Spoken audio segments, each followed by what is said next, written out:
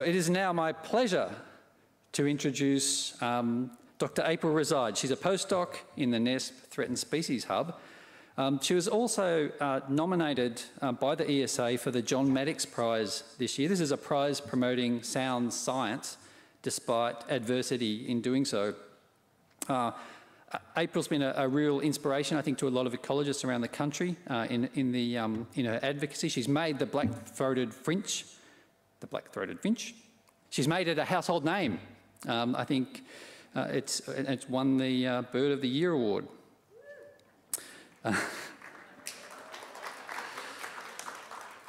April, although admitting that she does feel a bit nervous this morning, she does seem to draw energy from attempts to bully her into silence. And so we need people who will stand firm in the face of the oppression that we're experiencing at the moment. So today she's going to talk about the EPBC review, and that's all I'll say. April, please come out. Woo!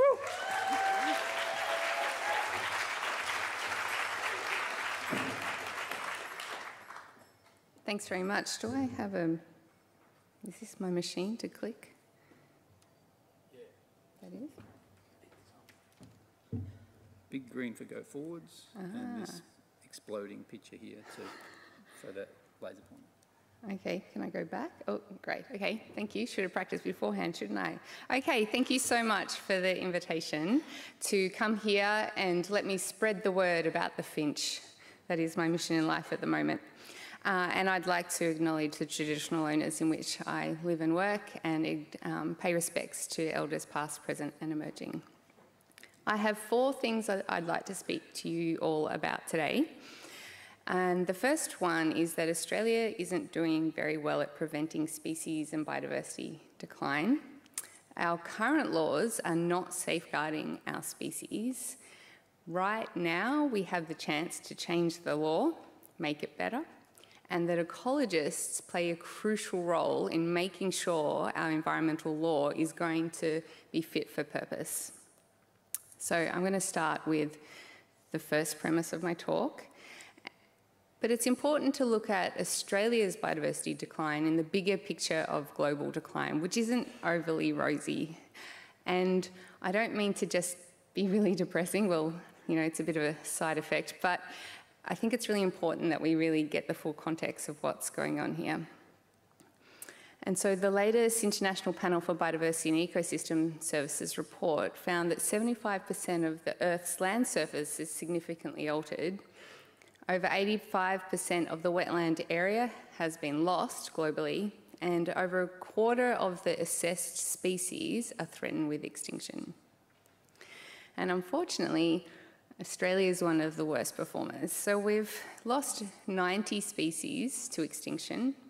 That's 36 plants, a bunch of mammals and birds, frogs, at least 1 invertebrate, probably more. We don't tend to be very good at keeping track of how many invertebrates we've got or used to have. And we've lost 3 vertebrates in the last decade. And this is the thing that I think isn't as well recognised, is that the extinctions aren't just some historical thing that happened 100 years ago. They're happening right now. And in fact, the rate of extinction across Australia hasn't really changed that much. It's a fairly steady rate of extinction.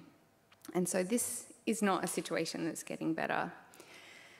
And Australia just isn't investing to the level that is required. And so we've actually seen a very substantial reduction in the amount of money that the Commonwealth Government are spending on the environment, even since 2013. And the projections are it's around 65% decline of federal investment into the environment since then. And it's a really small proportion of our GDP compared to the global OECD countries. We have so many endemic species, so we should be spending more than most OECD countries, but we're spending less, which is disproportionately bad because we've got so much.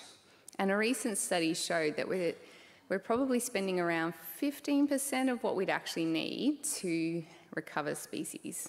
Okay, so that's the background that we're operating within. And our law is not safeguarding our species. I'm going to talk primarily today about the Commonwealth Environmental Protection and Biodiversity Conservation Act, which came into force probably in the year 2000. And I might touch on some Queensland laws, but focus on the Commonwealth law. And now I get to introduce my finch, the black-throated finch. Isn't it awesome? It's such a pretty little bird. It's such an innocuous little bird. Like, it's so harmless. Look at it. It's this little cute fat little bird. But, you know, if you were reading The Australian, you'd probably think that this one bird has derailed this massive coal mine. That this one bird is risking all these jobs. It's going to derail $16.5 billion mines. And it's a really strange space to work in because it doesn't seem to matter how many peer-reviewed scientific papers you publish. If you want to talk about your little bird that just happens to share some habitat with a coal deposit, all of a sudden you're an anti-coal campaigner. I mean, I've got probably a few things to say about greenfield thermal coal mines in 2019, but I try not to talk about that because my expertise is about the finch, and that's what I talk about, that's what I publish on. But I think one of the greatest weapons that the press has to try and demonise the people that they think aren't on the same page is to just discredit. You're just a campaigner. Why the big deal about my cute little finch? I like to call it my finch. Sorry, that's a bad habit. Okay, so the black-throated finch used to occur from north of Townsville all the way south to northern New South Wales. I'm scared I'm going to press the wrong button. That button. Okay, so it used to occur across quite a bit of Queensland down into northern New South Wales. And so the year 2000 is the year that the EPBC Act came into force. And since then, it's been in a much restricted range. So you can see the post-2000 range is already a lot more restricted. We've tried to reconstruct where we think their habitat would have been, and we think based on the historic mapping that they probably had about that much habitat before Europeans arrived in Australia. In the year 2000, we think it was probably about this much. Still a fair amount of Queensland would have been black-throated finch habitat. A lot had been lost before then, but we still had a fair chunk. And from the mapping now of their habitat types in which they exist, we think they've got about this much habitat. And we've calculated that it's approximately a bit over 80% reduction in full extent. And I'm using lots of qualifying language, maybe we think we've reconstructed, and that's because black-throated finch habitat is a bit of a dynamic entity. So they need to eat grass seeds every day and they need to drink water every day, like other granivores. And so if there's no grass seeding at that time, then that habitat isn't suitable at that point in time. And so things like grazing, cattle grazing, and drought, when those two things interact, or maybe just one or the other if they're particularly bad, might mean that there's no grass seeds at any one point in time, and that habitat's not suitable. And so what we probably need is all of that habitat to persist in good condition, because some of it will be the drought refuge, some of it will be that bit that keeps those seeds in the really driest times. Some might be the wet season refuge. Like, there are some places where as soon as the rain hits, all the seeds germinate, there's nothing for them to eat. So they actually need quite a lot of habitat to be able to track where their food exists. And so when I say we think this is where they are, you might go to a beautiful patch of the right kind of woodland and they're not there. Does that mean they're never there, or it just means it wasn't there when we happened to go? Anyway, that's how much habitat we think they've got. So the black-throated finch was listed as vulnerable under the EPBC Act when it first came in, and that was the same year that that Queensland got its Vegetation Management Act, and it also coincided with quite a bit of land clearing in Queensland. Then it was uplisted by 2005 as endangered under the EPBC Act, and then as part of that process, it ended up getting a recovery team, a group of people who in theory are interested in trying to get this little bird back to its full extent, and it got a recovery plan written for it. So It's doing moderately well in terms of the amount of attention that it's got. It's recognised as endangered nationally and in Queensland state legislation. It's recognised as extinct in New South Wales. So it has a team, a plan, all these things, but no funding for its implementation. So that's the no funding thing is a fairly common situation with a lot of species. But there are a lot of threatened species out there that don't have a recovery plan or a recovery team, and they're probably being threatened by the same things that the black-throated finch might be threatened by, but there's just fewer people advocating for those species and speaking out about what's going on.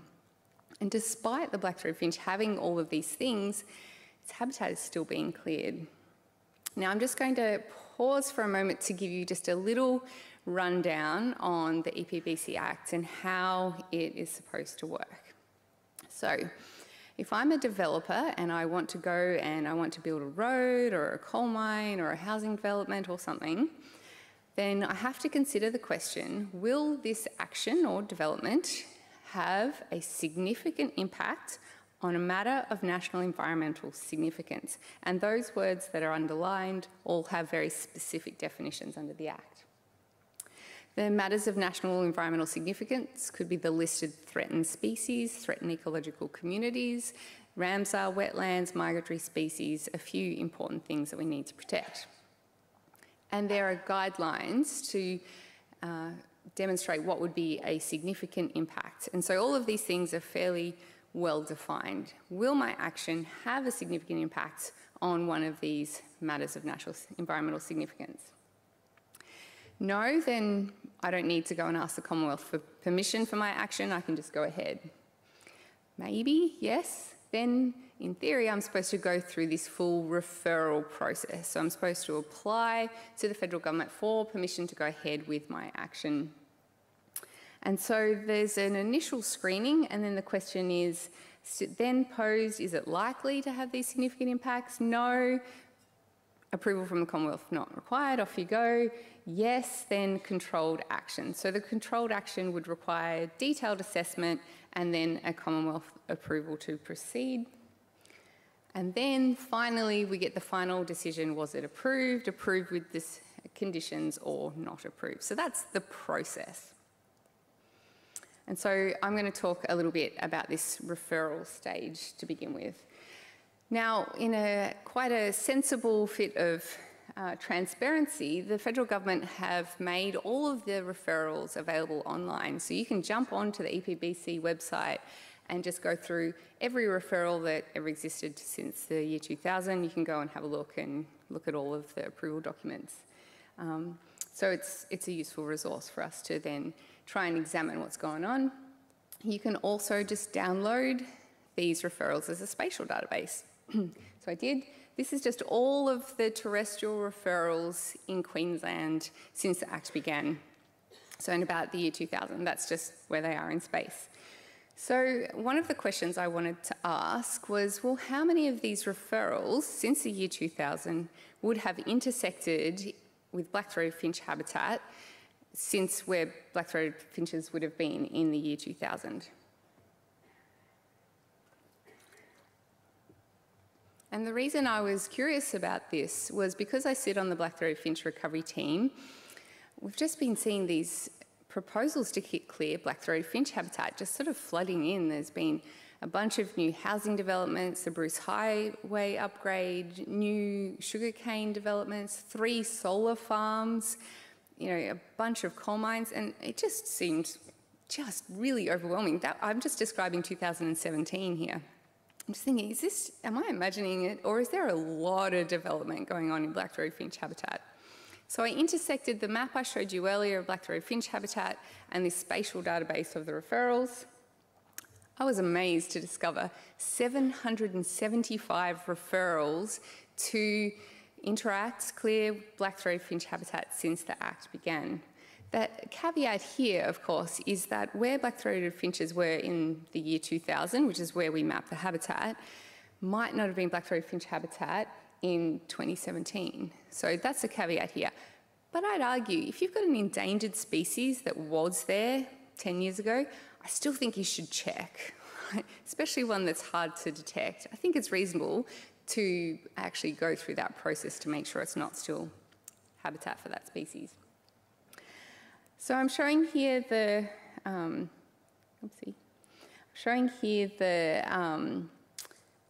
the decisions with these 775 referrals, and over half of those, which are these grey bars, were not controlled actions. So that's over half of the referrals to clear black-throated finch habitat didn't need any conditions to do that.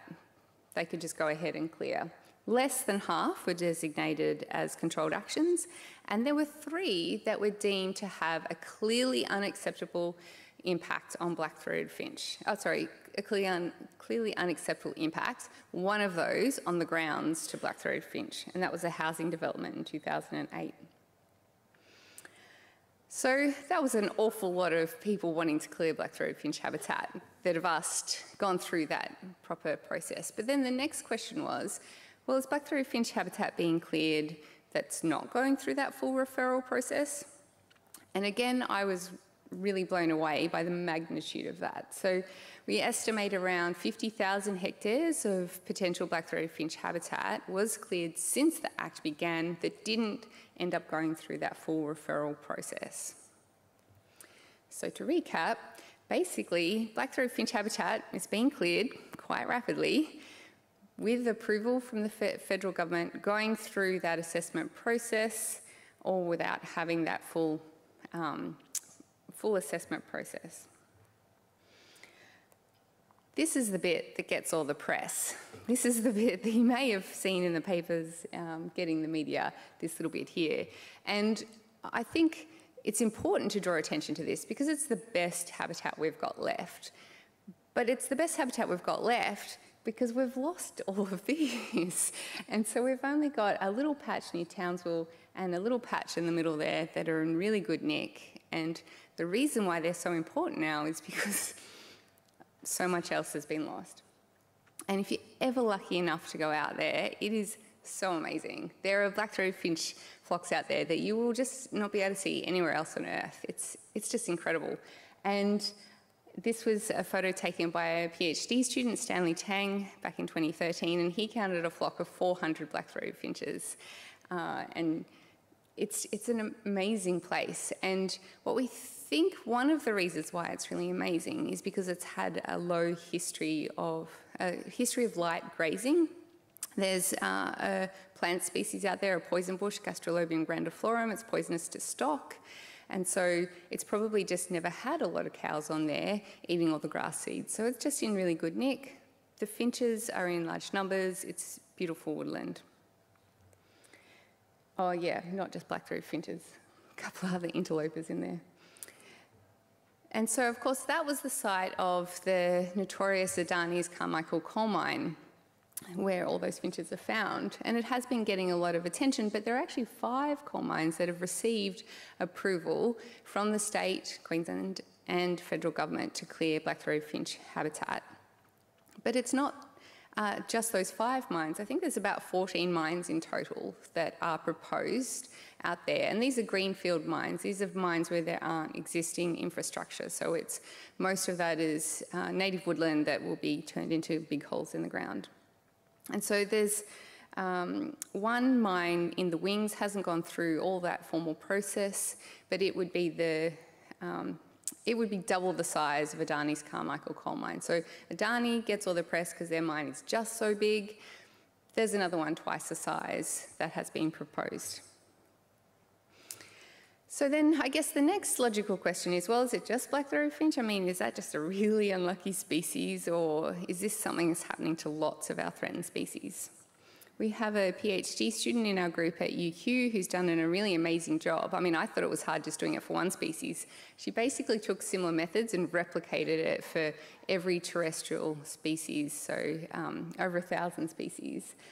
And she actually discovered that 85% of our listed threatened species actually had habitat that was cleared since the year 2000. And that equated to 7.7 million hectares of threatened species habitat. And I'm not talking about like if 1 hectare here was for koala and black-throated finch and Yakka's skink that we counted it 3 times. No, just each hectare was counted once to regardless of how many species were there. So it's a big area, and there's a lot of species losing habitat.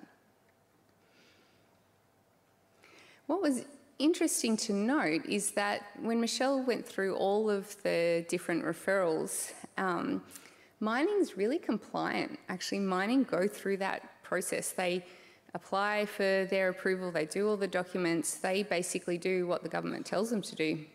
And not all industries are as compliant.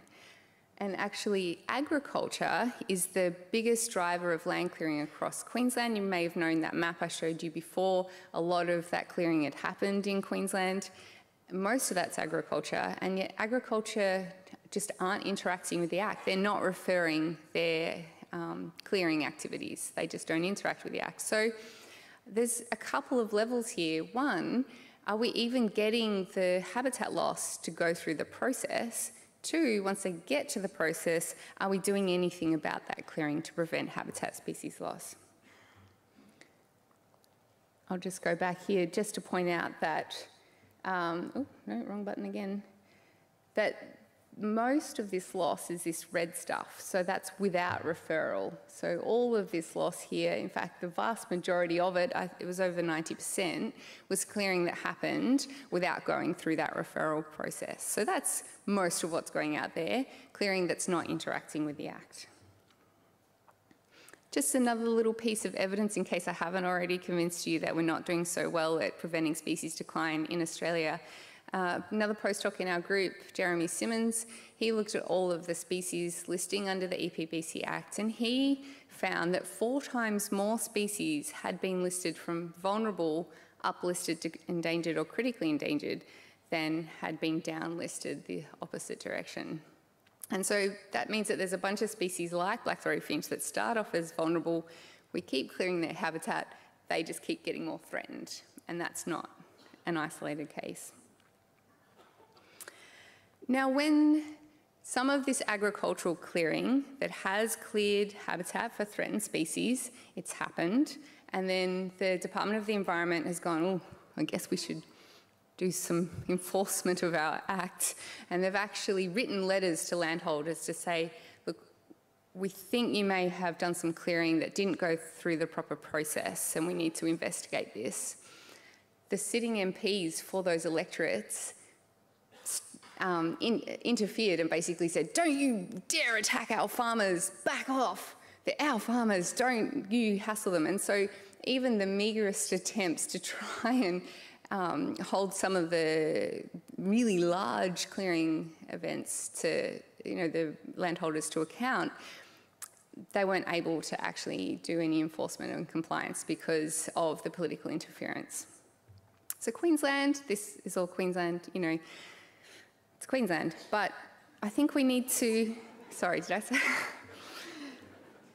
Queensland's getting all the press. Northern Territory is about to be the next clearing hotspot, and the amazing habitats in the Northern Territory. There's so much intact forest and woodland, it's wetlands, it's so amazing. We need to keep an eye on this because it could be the next clearing frontier. I'd just like to take a little interlude here just to say that, one of the things that people want to do is, okay, well, what can we do about this? Maybe we can just offset. Maybe we can have our developments and then just offset that loss. But I just want to let you know that the way the offsets are being done now, they are not preventing species decline. So if we want to put offsets into this discussion, we need to be really honest about what offsets can and can't achieve and what it would take to get an offset to actually be something that would prevent biodiversity decline.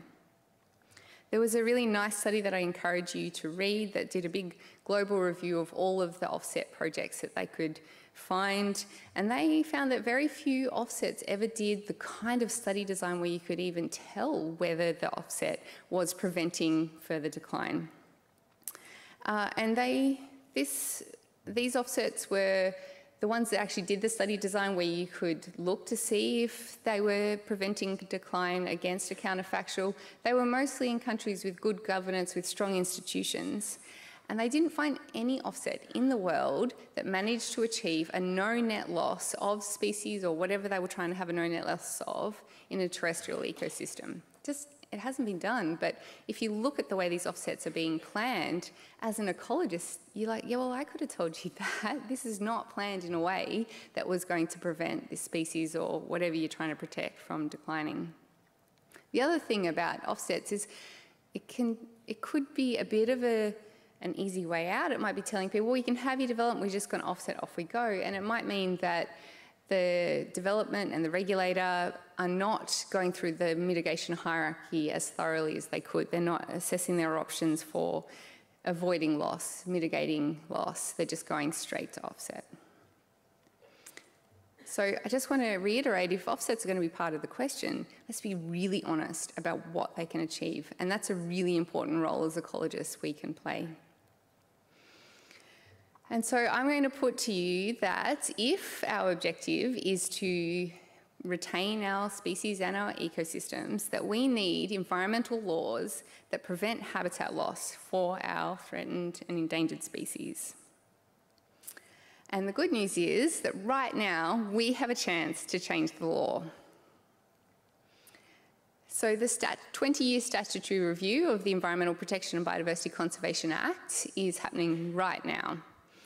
And if you jump onto the EPBC Act website, they've got lots of information about this review. I encourage you to all have a look. The reviewer is a specialist in public policy, in economic reform and regulation.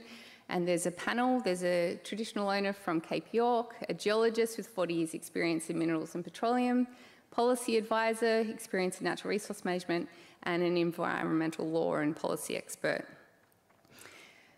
This is the Environment Protection and Biodiversity Conservation Act. Unfortunately, no one on the panel or the review, according to the website, have expertise in biodiversity and conservation. We do. That's where we can come into this process. So the review was announced in October. The discussion paper on how they're proceeding with this review and the main questions they're asking came online last week. And we've got until the middle of February to put submissions in for this review. When the review announced, we saw this article come out in the Financial Review. "'Tis the season to slash green tape." It's a little bit alarming. I would have thought the law reform was an opportunity to make our law better. This is our Federal Environment Minister, who thinks that this law reform could be an opportunity to make things better for business. Ecologists play a really crucial role in making sure that these laws are going to prevent the decline of species and ecosystems. There's been some really amazing work by the Australian Panel of Experts in Environmental Law, Appeal. Again, some really amazing information. I encourage you to read it if it interests you. And some great recommendations in there. And I've been talking to some of the lawyers on this panel, and I've learned a lot about law and the way that law works. But they're experts in law, not experts in ecosystems and species. And when I speak to my law friends and colleagues, they say, well, we rely on your science to know how this law is going to work or not work. So we need your science to help us inform how this law needs to be. And it's the ecologists that can inform where the perverse outcomes might be. So a perverse outcome, for example, when Queensland first got its Vegetation Management Act that was supposed to control clearing rates skyrocketed. So a perverse outcome is an attempt to do something for an outcome and you get the opposite outcome. And as we know, working with ecosystems, this stuff happens all the time, right? Like ecosystems are just so complex and dynamic. You know, it can be hard to predict what a new perturbation in that system is going to result in. Ecologists need to demonstrate with evidence, with data, with expertise, what offsets can and can't do. We need to be advising about the strengths and weaknesses of offsets. We need to be the ones advising on how environmental impact assessments need to be stronger, better, more rigorous. We put the media release out this morning and I quoted a particular environmental impact assessment that was done for a sugarcane farm to bulldoze some black-throated finch habitat near Townsville. They went out to survey bats, and they went out in June and they put out a couple of anabats for, I think, 2 nights in June. Now, I get, Townsville's pretty warm, but it's the dry season. Like, you don't survey bats in the dry season. So we need to make sure that these processes are rigorous. We also need ecologists that know how to do proper monitoring, like to get out there. What do we actually need to do to detect our threatened species? If we go out there and don't find the threatened species, does it mean it's not there, or we just didn't detect it? An evaluation of the decisions that are being made. The ESA are doing some really amazing work, putting forward some good policy around strengthening the acts, implementing evidence-based development of policy and decisions informed by the best available ecological science. So the ESA is working on this, just in the process of trying to think how we can make the best recommendations for this review. I encourage everyone to get involved, because each combination of a species and a threat and an ecological context requires specialist expertise. And so at the moment, the plan is, if you're keen, and do please jump in, here's the email address, the policy at Ecological. There'll be information on the website as soon as we get that up, but we're still kind of generating the plan at the moment. But be in touch, stay tuned for what's going on. ESA will put out a submission. There'll be other groups putting out submissions. But the strength in what we can deliver for this law reform are the evidence-based narratives that are quite specific. So I'm going to be talking about black-throated finch and what this law means for black-throated finch. But for the systems that you work on, if you can see where the law might be working or not working, or where it needs improvement, specific details, places, data, this is what's going to be our strength. We need to demonstrate what to do. We need to be able to show the numbers, show the outcomes, show the maps. And so I really encourage you, if you've got something to contribute to this act, then please send in a submission that is relevant to what you work on and your expertise, and join the ESA submission as well. Wherever you feel like you can make the contribution, I encourage you to do so. What I'm going to be recommending for black-throated finch, the first number one, thank you, the first number one, genuine protections for habitat. We can't keep our species out there in intact ecosystems if we keep clearing them. We just, at some point, need to put hard limits on how much can be cleared. Black-throated finch have lost 80% of their original extent. Maybe it's time we say, yep, I'm sorry, you can't lose any more. The second recommendation is that we need to evaluate any potential impacts in the whole context. And so that means cumulative impact assessments, not just this one development, this one development. What about all of those developments together? Because maybe every single individual development might not have a significant impact, but when you've got 775, that's a significant impact. So we need to actually look at that whole context in terms of the developments, but we also need to look at black-throated finch habitat in its whole context. That actually this particular patch is the drought refuge. Yeah, maybe they're not now, it's the wet season, but they'll be there at the end of the dry. So we really need that patch. And we need this other patch over here to get them through the wet season. So like the whole species context as well. And if our objective is to prevent species from declining, and we want to use offsets, to meet that objective, we would need to put that offset in place, demonstrate that it's working, and by working, I mean we're going to compensate for whatever we're going to lose in that development with the equivalent gain. So I'm saying if we're going to lose a flock of 400 finches over here, we need to gain a flock of 400 finches in our offset site. I'm skeptical that we have the know-how to do that, right? So do it, put it in place, demonstrate you can make that work, then you can build your coal mine. They've been planning these coal mines for 10 years. A lot could have happened in the last 10 years to try and develop how we improve black-throated finch habitat. And having read some of the plans for how they're going to manage these offset areas, it's really dismal. They're really not putting much thought into this. So we need some rigour in these offsets and plans. Okay, to recap, Australia is not doing so well for preventing biodiversity decline and extinction. Our current laws right now are not preventing this decline, but we have a chance to make it better right now, and ecologists play a crucial role in that. So thank you very much.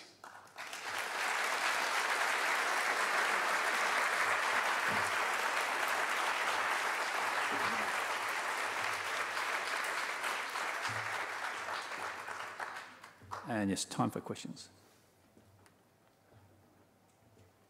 Carla? Are you waiting for a call from the Environment Minister? They don't like talking to me. I don't know why. Not really sure. But yeah, I get more calls from NGOs than I do the Environment Minister. But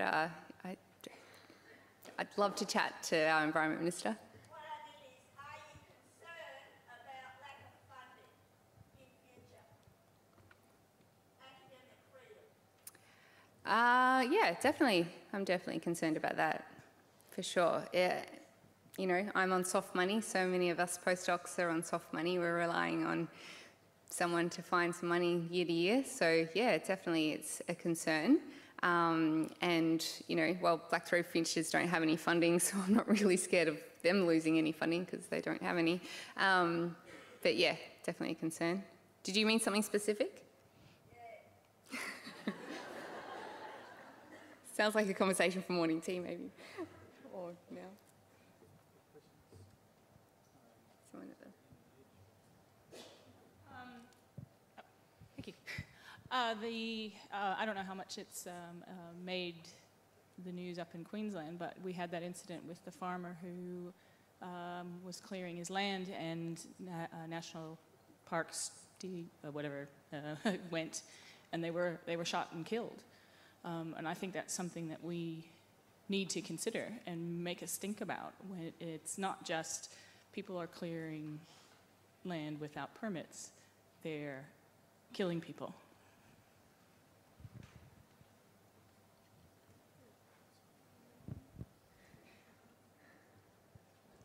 Hey, I was curious that a lot of what you said was indicating that law was not being enforced. And so, but you seem to be saying that the law should be changed rather than that the law should be enforced?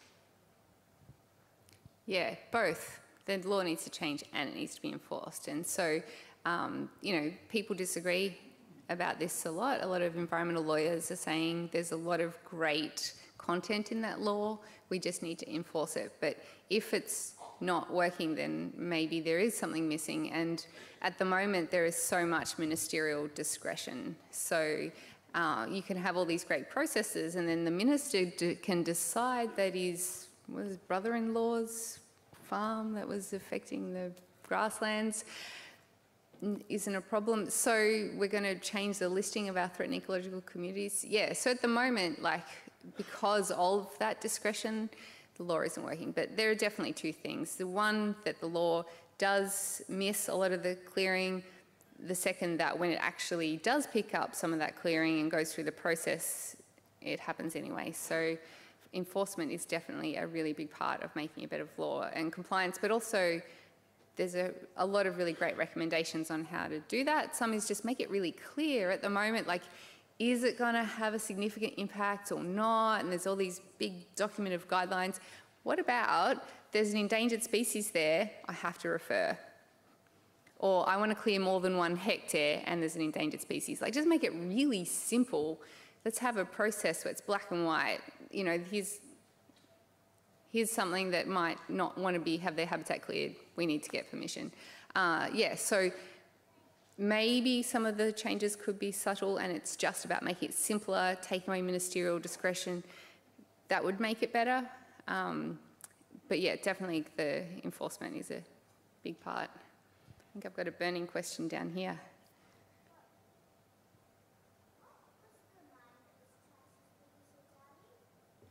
The mine that was twice as big as Adani is the Alpha North mine.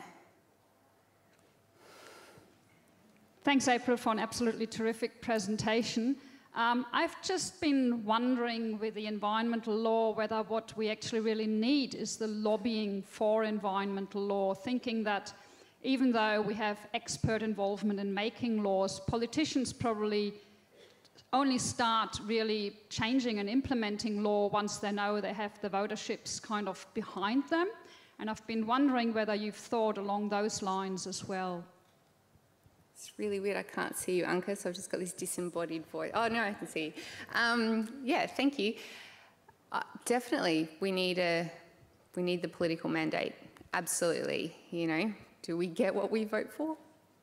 I guess so. So yeah, I totally agree. We definitely need that mandate. And there's a lot of work by a lot of our environmental non-government organisations, BirdLife Australia, Australian Conservation Foundation, that are doing a lot of that. And it's really sad to see this crazy polarisation with the debates. I know that happens everywhere. It does happen in North Queensland particularly, that it's economy or the environment, which is clearly a false dichotomy, and it's not getting us anywhere, right? We end up with outcomes that aren't really good for either. So yeah, how do we tell that story better, that we all benefit from a healthy environment, we all benefit from a healthy economy? How do we make sure we're ticking both? So yeah, I agree. Maybe that's our role, maybe that's the role of NGOs. We can probably help with that. We probably better wrap it up there. Yeah, so done. Thanks very much, April, for an absolutely wonderful talk. And yeah, join me in thanking April. Thanks. And wishing her the very best of luck. Good on you.